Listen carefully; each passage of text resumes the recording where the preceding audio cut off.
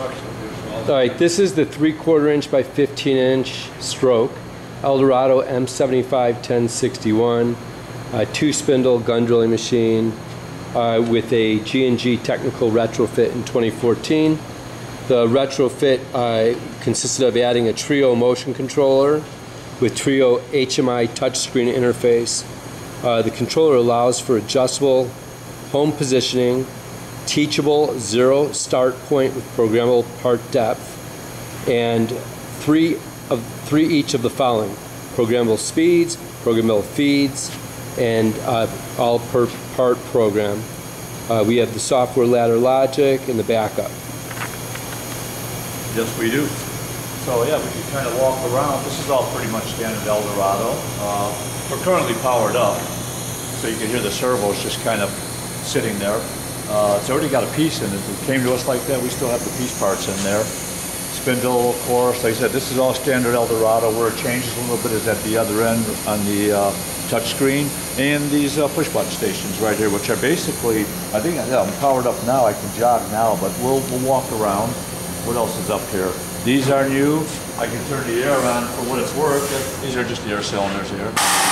So these guys kind of pretty spindle stoppers, yeah. And they swing out, right? They swing out of there, and yeah, piece removal, what have you. Those work pretty good. A couple of spindles. Yeah, like you said, the home position on these as you come around, it's still on the dog right here. I've already homed these, but it's a movable dog, which is a standard Eldorado dog rail still. The only difference is now these are all programmable. Everything after homing is all programmable through the touchscreen. So you home here or here or here, doesn't matter. Once you home these things, then all the rest takes place in the touchscreen. You bring them up, you manually change them. In fact, we're here, let me see it. We're standing here. I should be able to play with these things. Like it's a homing speed, zeroing speed, which is basically jog speed at this point. So I've just blown my auto cycle because I've moved it off the switch. It doesn't matter. I'm gonna just keep moving this thing up here. I've only got I think these things have about a 2-inch cycle built into them right now. And so I'm just gonna leave that there. And when we go back to the screen, I'm gonna call that zero. This one here, you can kind of lean over, same thing.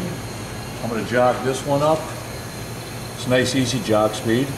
Before we run the auto cycle, we'll play with the spindles a little bit. I'm going to bring this one up, take it back a little bit. So, and now when we go back there, I'll re-zero them. They've been homed already. You do that once and that's it. So, again, standard chip box, standard chip shoot. All the rest is standard Eldorado, except for these push button stations. The only other thing besides this jog switch right here is start-stop for my auto cycle. So when we're ready to go, and I finish up on the panel back there with our numbers, we'll just hit cycle start once the piece part is zeroed.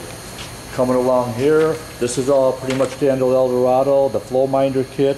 One small difference, they're not using the flow minder wiring, because if you go down below, they did a nice job. They kind of put these transducers in here, which monitors, again, back to the control, the high pressure, the low pressure, and all those parameters are set at the control, which is what the flow minder used to do, just with the arrows on the screen. So this is sitting here, but it's not really being used. But this thing watches the pressure going up to the gun drill. The air package, of course, is right here. And yeah, we're not going to run the spindles real long. We don't currently have the the lube line coming up into the spindles, but for a few minutes we're fine. We can run that.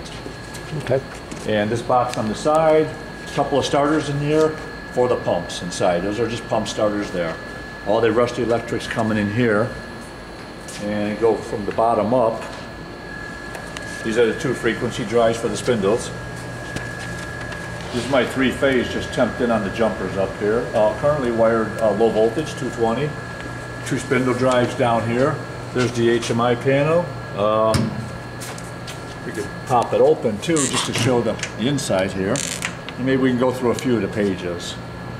So that's the controller there with the modules and a couple of safety relays. There's the Cole Morgan drives for each of the 2 servo drives, and a couple of relays. It's not too big of a deal.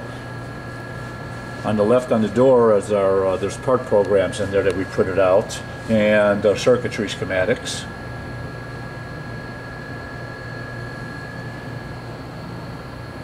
It's a well done conversion. So this all works well. And there's our panel, and in no particular order, I'll try my best here, Pete. I haven't been on this thing all that much. I know what I want to do, but I just not real good at bopping around the screens here. System config, we're currently in drill 3, drill 4, and that gives you different values, current position. Most of it's all really self-explanatory.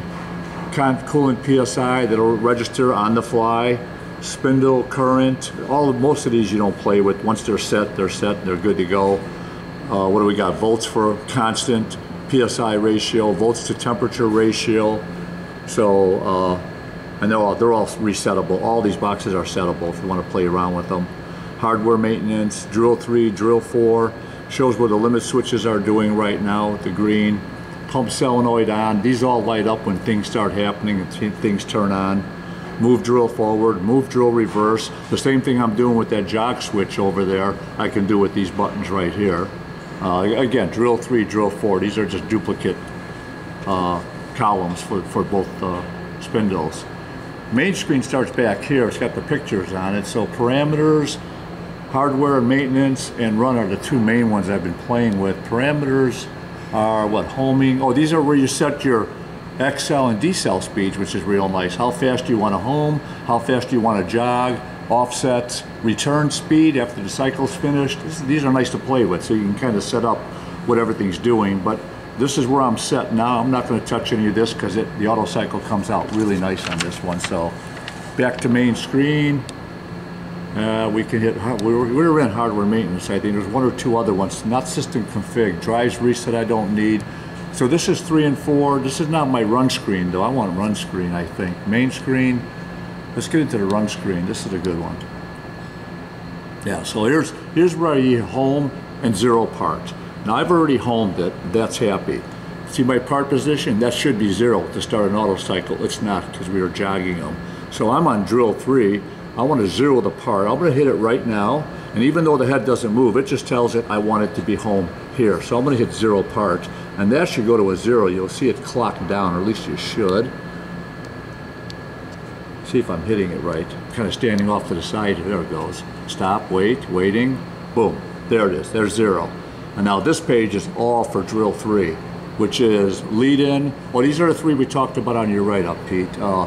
Here's the lengths in inches for the lead-in, and these are the feed rates for those lead-ins. So we're going to lead in for a 1/4 inch or 0.270 at this feed rate. Then we jump into the main body for the actual cycle for a couple of inches at a 4.0 feed rate, and then the lead out. Just before we come out of the part, we lower it back down. So you'll see the spindle speed change, and you'll see the feeds change as you're standing there with the camera. That's a nice feature right there. It really is. And thirdly, you get the spindle speed in RPM, and look how that's changing.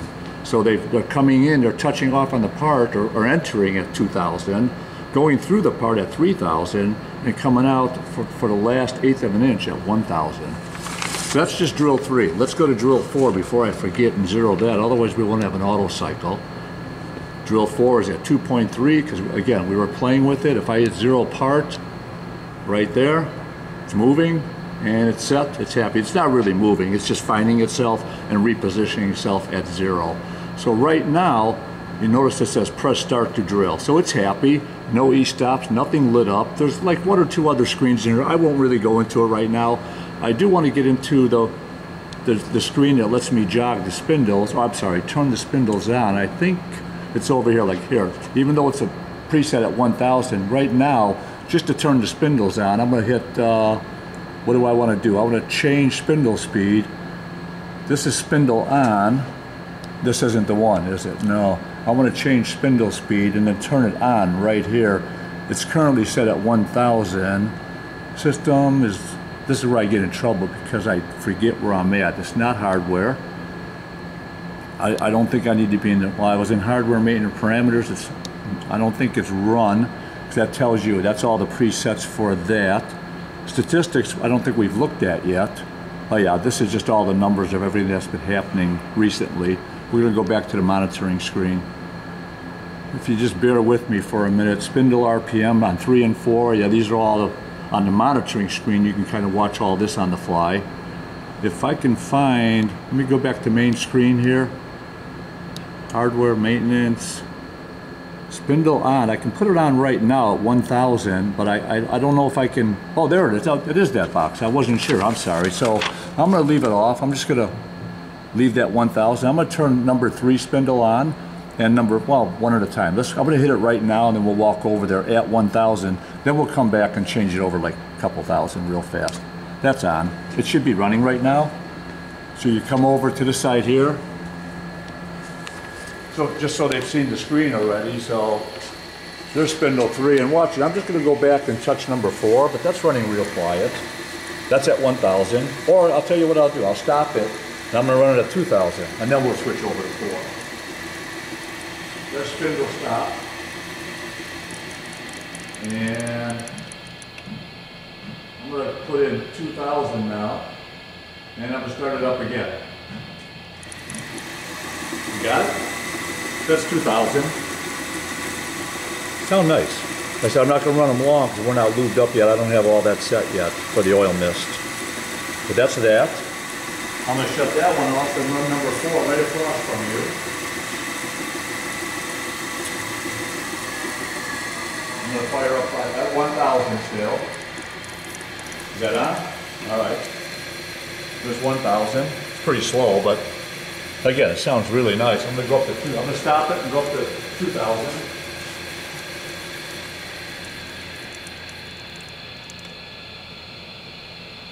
All right. I programmed 2,000 and spindle on.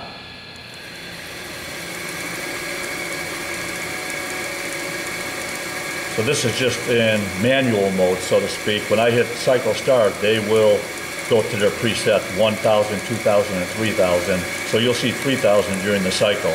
I'm going to stop that now.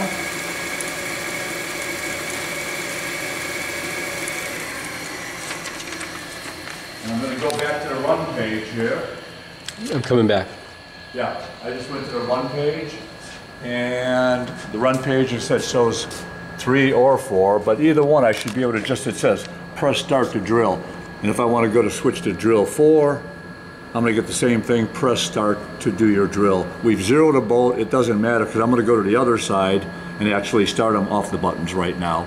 And it goes for about a minute or 2. We'll run both of the cycles up there, and then maybe we could come back here and run the cycles without watching the servos and maybe see some numbers move on the screen here. I haven't done that yet, but I'm sure we can. So I'm coming with you? Yeah, all I'm going to do is hit cycle start now.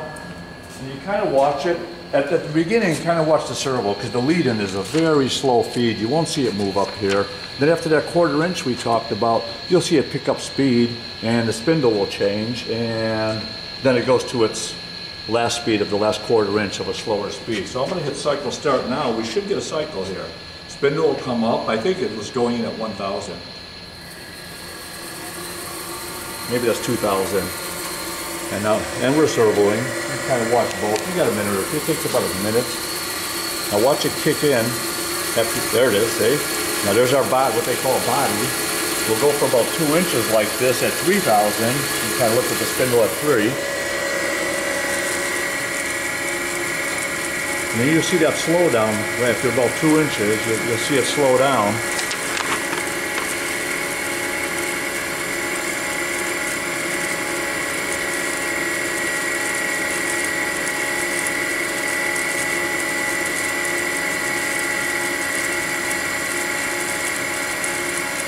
There it is. It's winding down. I think this is 1,000 here.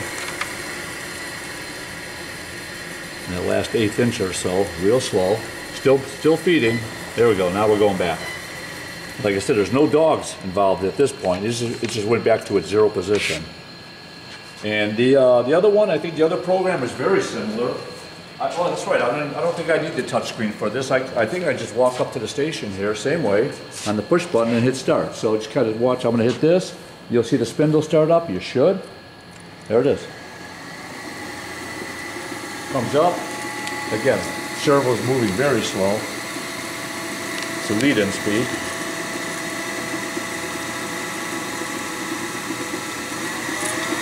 There's the second one. A couple inches.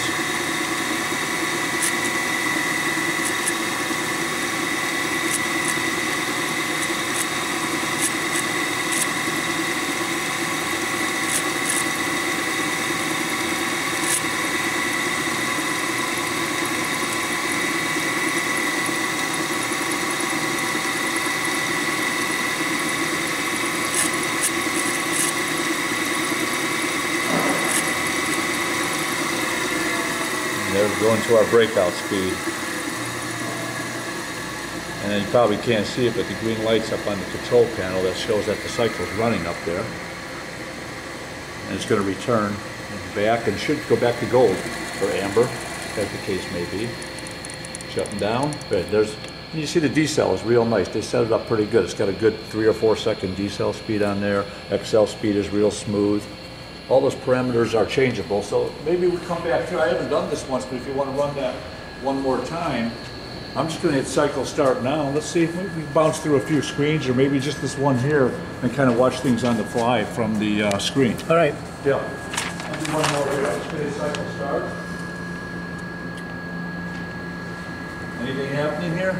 I haven't done much of this, so statistics, monitor screen. Let's go to monitor screen. There we go. That's better. Yeah. Current speed, amps. It's just sped up. Spindle RPM is now at 3. I'm looking for distance. Oh, position, there it is. You see the position moving? Yeah, that's moving forward up there to 1.2, 1.3. So this is where you kind of monitor things, and also all the high pressure coolant stuff. You can monitor everything from these screens. It's real good tight control on here. Of course, we don't have any oil. I have no pump systems. Yeah, 2.2, we're moving. Drill 4 is not doing anything. I could have started them both up. We could have watched them both.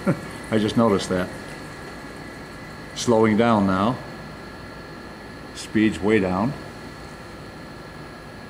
And you should see it come back in a second, and all those numbers should stop. That'll be, here it comes.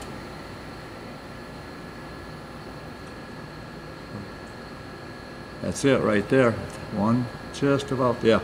Slowing down, that's about it. Now they're just standing there static. Yeah, so we showed the panel, the pump system. Like I said, we don't have any oil in it right now, but that'll all be good to go. And the overall view, pretty much the gist of it right there.